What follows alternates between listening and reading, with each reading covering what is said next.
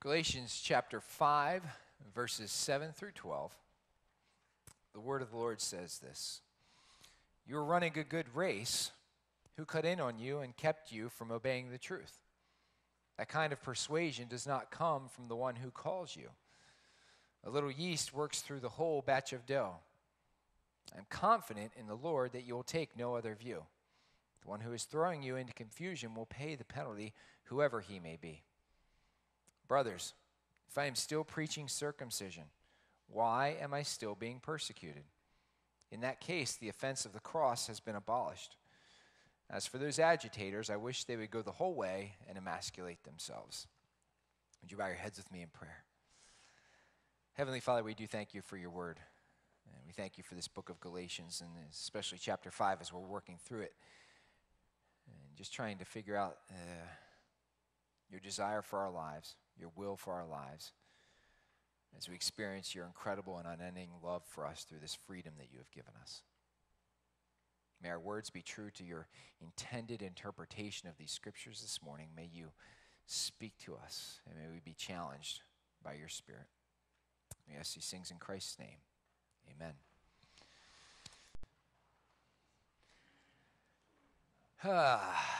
It's good to be together again, isn't it? I love Sunday mornings. I really do. I love the sun. The sun's beautiful. The sun is getting intense. The sun is getting warm. I think yesterday morning around 10 o'clock, I realized I'm sweating really bad. It's just from being in the sun. But it's good to be here. It's good to experience today with you. And maybe you're sitting there as we read through the scripture going, okay, where's Scott going to go with this passage today? Rest easy. We're not even going to talk about verse 12. So we're all in good condition. We're all in good shape. You don't have to worry about that. We are going to talk about some good stuff that's found in here, though. Galatians chapter 5, verses 7 through 12. The title of the message this morning is called The Perfect Race. And I read an article. I subscribe to Runner's World magazine. There's an article in the latest edition of Runner's World magazine where Nike actually attempted the perfect race. And here's what I mean by the perfect race. For those of you who don't know, the world record held for running a marathon, 26.2 miles, was run in 2014 by a guy from Ethiopia. He ran it in 2 hours, 2 minutes, and 57 seconds. 26.2 miles, he ran in 2 hours, 2 minutes, and 57 seconds. If you break that down into time, that is a 4-minute and 41-second mile for 26 miles. Now, if you know anything about the running world and the marathon world, which many of you probably don't, 2 hours and breaking 2 hours for the marathon is kind of what the 4-minute mile used to be 50 years ago. It was thought unachievable. It was thought impossible, that nobody could ever break the 2-hour marathon. So Nike made an attempt just about a month ago to do that. They attempted to run the perfect race, and here's what Nike did. Nike got 3 of the top marathoners in the world.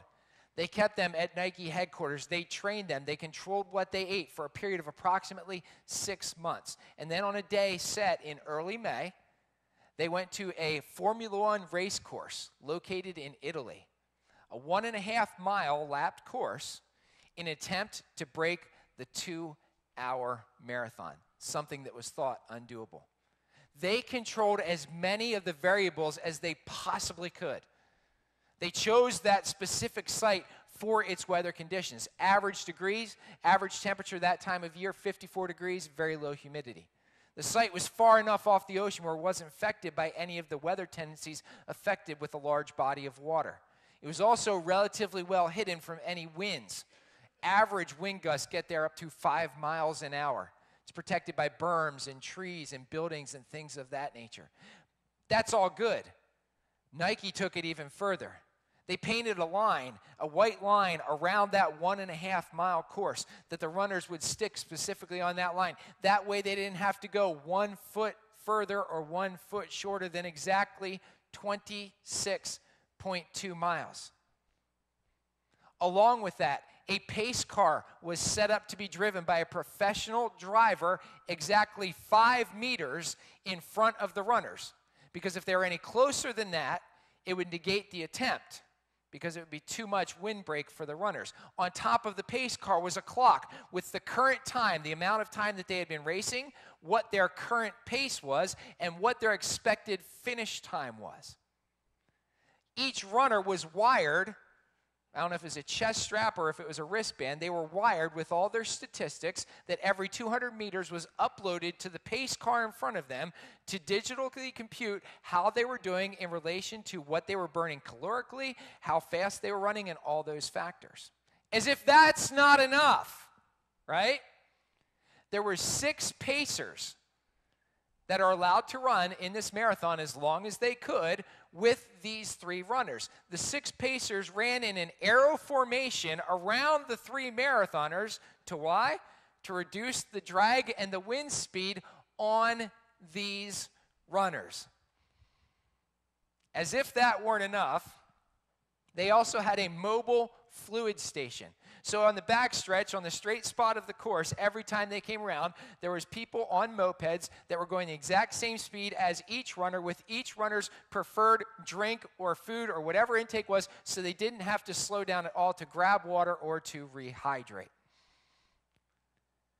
When I say they attempted the perfect race, they really attempted the perfect race, didn't they? They controlled as many factors as they possibly could. And for the purist in me, you go, that's not even right, is it? Like, I was just talking with Mark a little bit this morning about volleyball. Like, I love volleyball, but I hate all the rule changes they've done in volleyball to make it more viewer-friendly. Like, Nike controlled everything they possibly could about this race. A guy from Kenya finished the race. Maybe I shouldn't tell you. You guys don't need to know. 2 hours and 24 seconds. 24 seconds over the 2-hour mark, which is by far and away a new record. But if you think about it, the guy who had the previous records at 2 hours, 2 minutes, and 57 seconds, to take it down to under a 2-hour time, you would have to increase your productivity by 2.4% faster marathon at that level, which is almost unheard of. And let's be honest, for me, I'd look at that and I go, even if they got the record, I'm still going to put an asterisk next to it, right? Because of all the stuff that went into play, all the things they took care of, it was just almost not right. Because in my opinion, there is no such thing as a perfect race. Similarly, in our faith journey, there's no such thing as a perfect faith journey either. And that's kind of what Paul is stating as he starts here. You're running a good race. Who cut in on you and kept you from obeying the truth? Who cut in on you in your faith journey? What is keeping you from running the race of faith with Jesus Christ? And when Paul wrote these specific words to the Galatians, he had an answer for who that was. He knew who it was. There was somebody specific in mind. The answer to that question was it was the Judaizers. Fundamental Judaism had infected and influenced the church in Galatia very heavily. That's why last week we spent a lot of our sermon, a lot of the message talking about circumcision.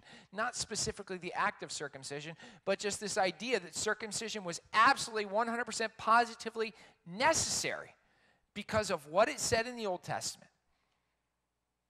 It was something you had to have done. That's what the Judaizers were saying. Satan was using this trapping of fundamental Judaism to hinder the spread and the prosperity of the gospel of Jesus Christ.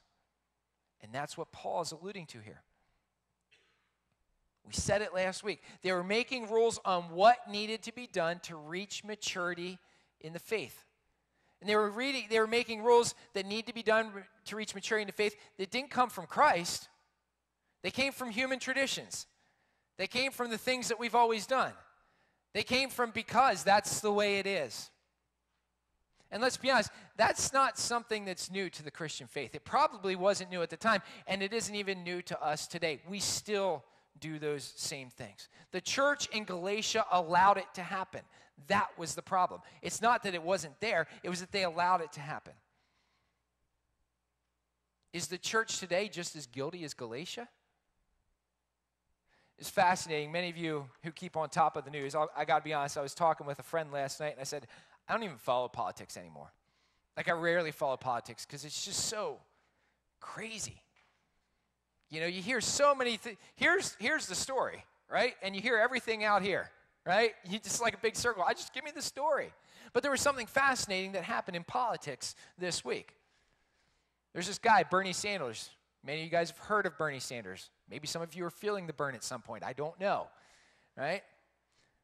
Bernie Sanders was questioning a guy named Russell Vought.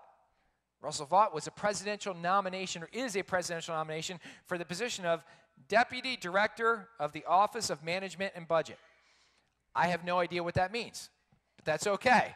It's an important position, one that is nominated directly by the President of the United States.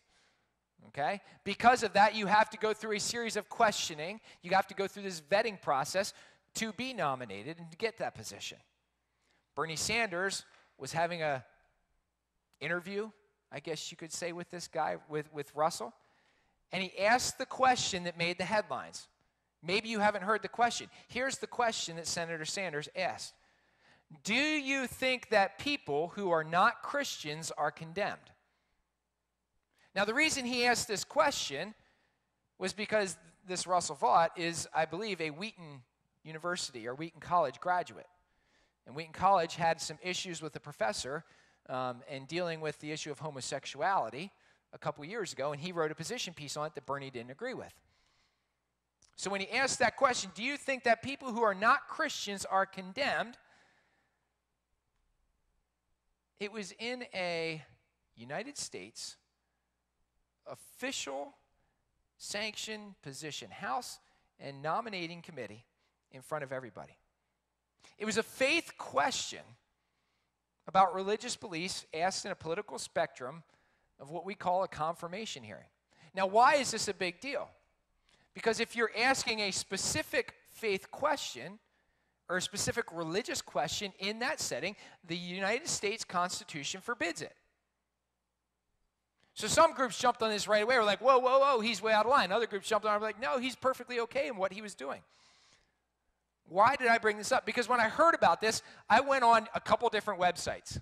I went on some conservative websites to see what they were saying. I went on some liberal websites to see what they were saying. Because you know where the truth usually lies? Somewhere in the middle. So it's like trying to put this piece of a puzzle together. So that's what I did. But I was on this website, on the NPR website, and I found an article about it. And the article, yes, it was about this, but it threw out these statistics. Listen to this. In regard to a recent Pew Research poll that was conducted regarding Christians and their views on hell. The Pew poll found this. 60% of American Christians believe in hell. 60% of American Christians believe in hell. 48% of Protestants and 56% of evangelicals believe Christianity is the only path to eternal life. 48% of Protestants, 56% of evangelicals believe that Christianity is the only path to eternal life. Now, understand, I don't like the way this is worded, okay? I think it's pretty obvious that if you open up the Bible and what's biblically said suggests that eternal life is existent for all people. It's not eternity in heaven and something else. Eternal life is existent for all people. Jesus didn't tell the story about the sheep and goats and have a third party somewhere. Hey, by the way, I'm going to put the sheep on my right and the goats on my left and the chickens somewhere in between, right? He didn't throw in another animal. It's eternity, but the choice is yours of where you choose to spend eternity.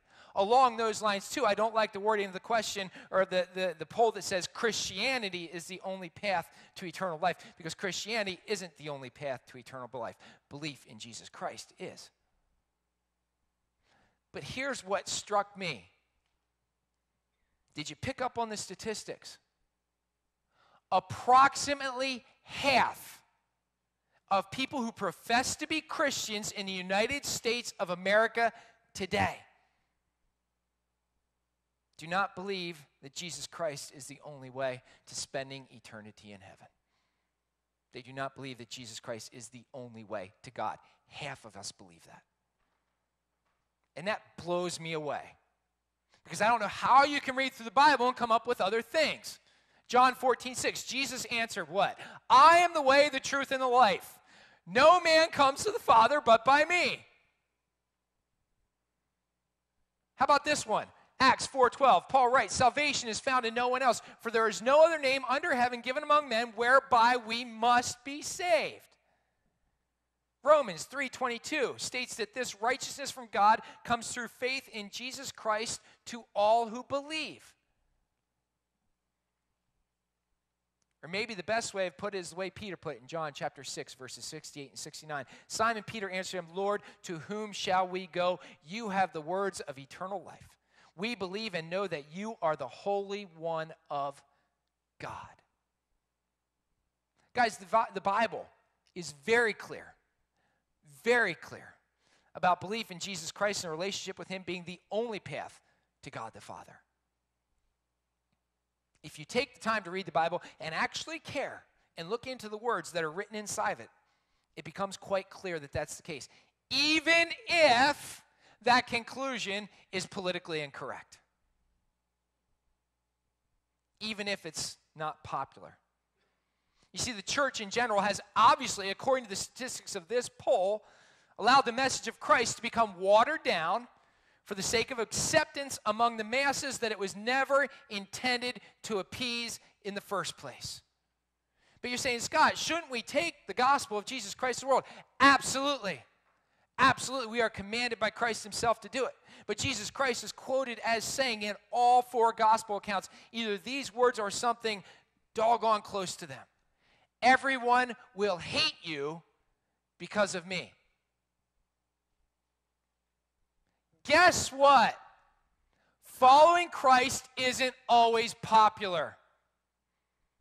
It's not going to make you popular among men or popular among people.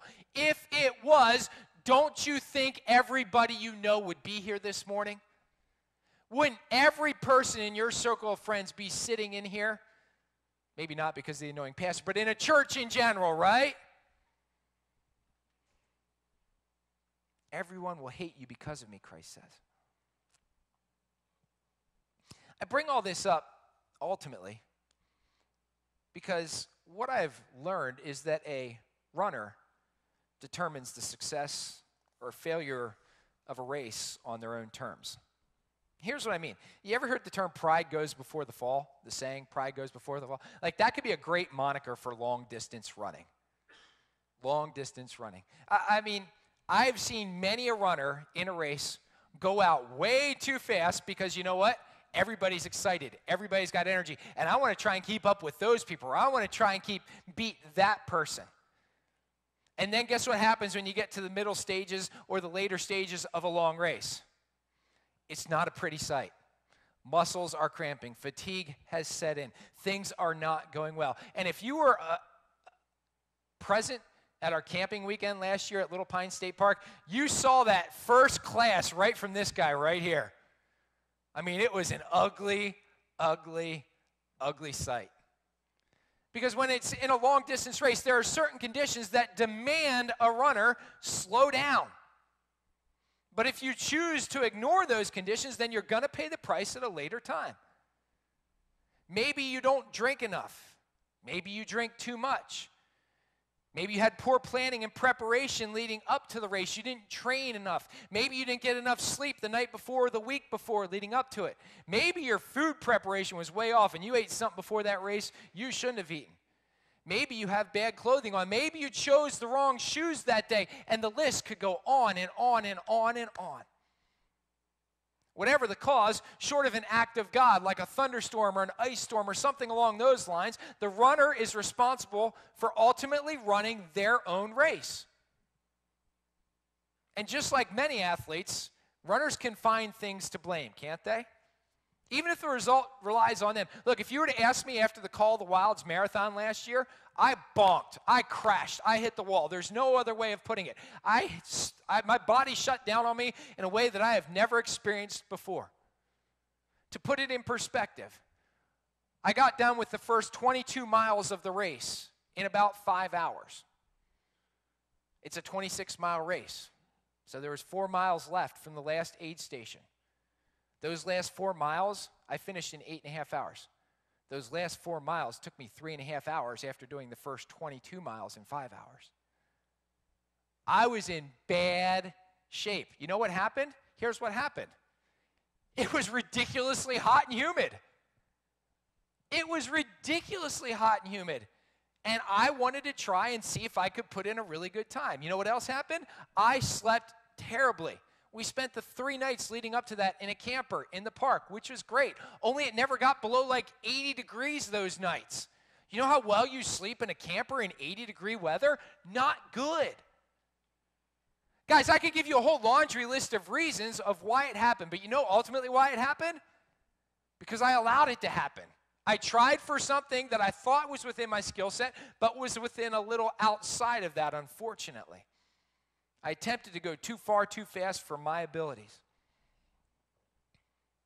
Paul asks the question, look, if you're running a good race, why did you stop? And I'm not talking about a trail race or marathon here. That's the comparison we're using today. In your relationship with Christ, Paul uses this example of racing time after time after time. 1 Corinthians 9, 24 through 27. Do you not know that in a race, all the runners run, but only one gets the prize? He says, run in such a way as to get the prize. Everyone who goes into the games goes in to compete, goes into this strict training. They do it to get a crown that will not last, but we do it to get a crown that will last forever. Therefore, I do not run like a man running aimlessly. I beat my body and make it my slave so that in the end I will not be disqualified from the prize. This race imagery is something that Paul uses time after time after time again. If you are running a good race, why did you stop? There is no reason to allow false doctrine and hollow arguments to redirect your attention away from God. Verse 8 says what? That kind of persuasion does not come from the one who calls you. This is not something that's approved of, sanctioned by, or related to a life of Christ. It's the persuasion of the evil one, the one who lies, the one who deceives, Satan, the father of lies himself. He's going to do everything he can to keep you from running a good race. It's what he does. It's who he is. You see, there's a passage of Scripture that I hear mentioned often in Christian circles these days. It explains a lot why the beliefs of many Christians don't necessarily line up with the words of Scriptures these days. This passage is found in 2 Timothy chapter 4, verses 3 through 5. Many of you know it. The words of this passage say this: "For the time will come when men will not put up with sound doctrine. Instead, to suit their own desires, they will gather around them a great number of teachers to say what their itching ears want to hear. They will turn their ears away from the truth and turn aside to myths. But you, keep your head in all situations, endure hardship." And the verse goes on. This verse is what many Christians believe is happening in our society today. And if the statistics from the Pew Research poll that I mentioned earlier on are accurate, it would kind of be hard to argue against that. That would definitely support that case, wouldn't it? See, ironically, as I was looking at that stuff, I found a separate Gallup poll that was just released last month. For the first time in the history of our nation, more people believe the Bible to be a collection of fables, history, legends, and moral precepts recorded by man than the actual Word of God. More people in our nation, for the first time in our history, believe this to be a storybook than the Word of God.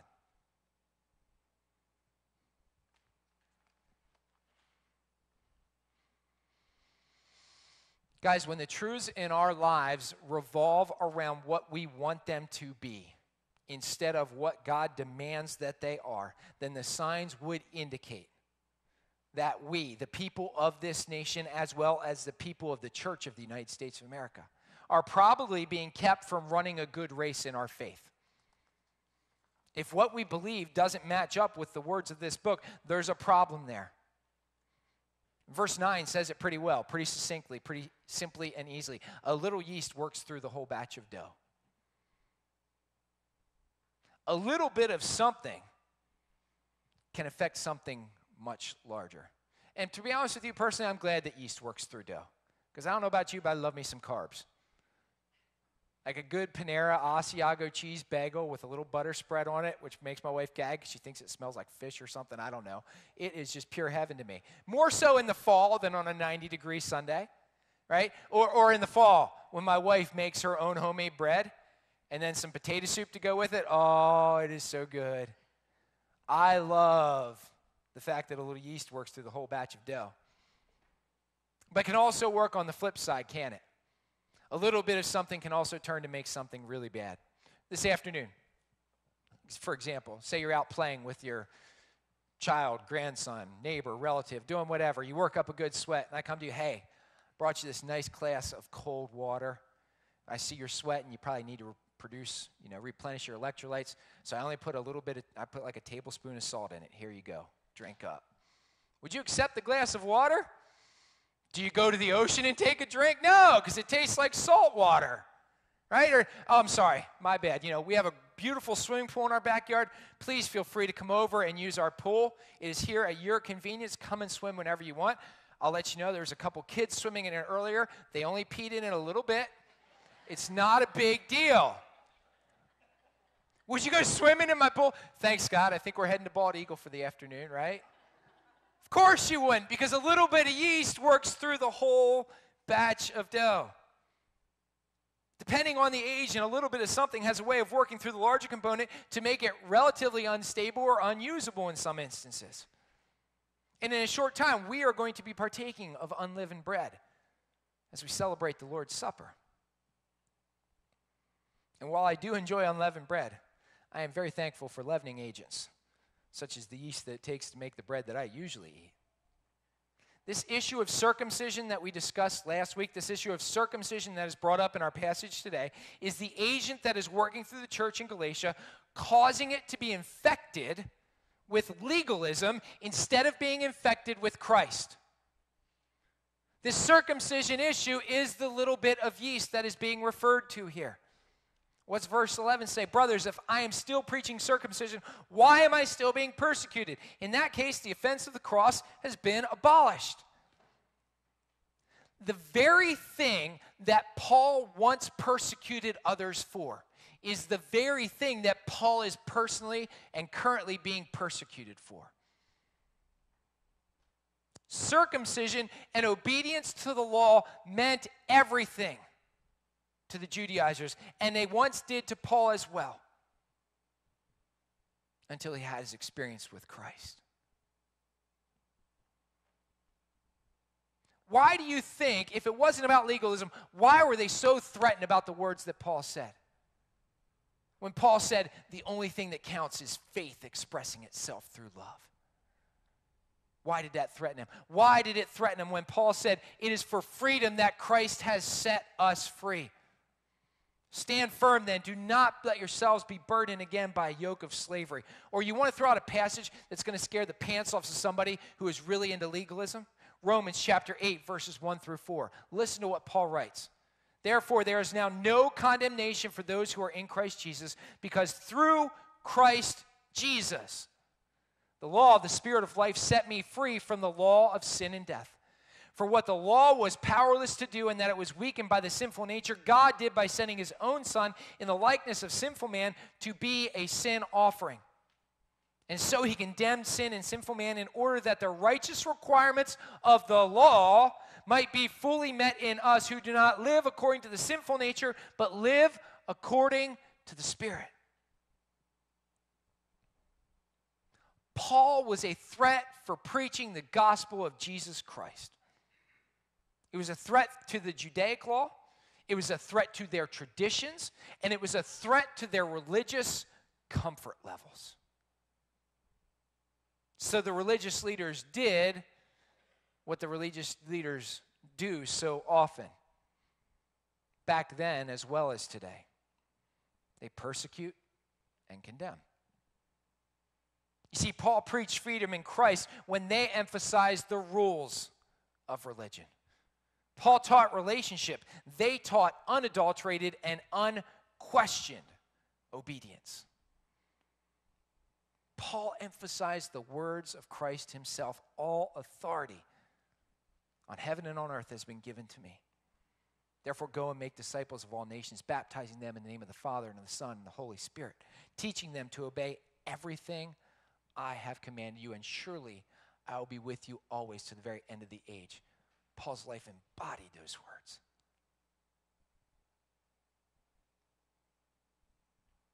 You are running a good race. Who cut in on you and kept you from obeying the truth?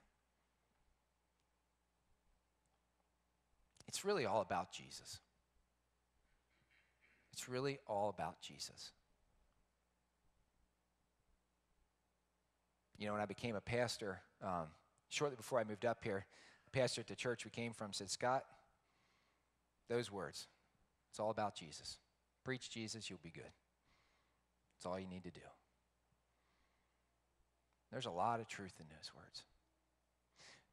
There's a story I want to read out of this book. It's called And the Angels Were Silent by Max Lucado, which ties together the message and the communion just about perfectly.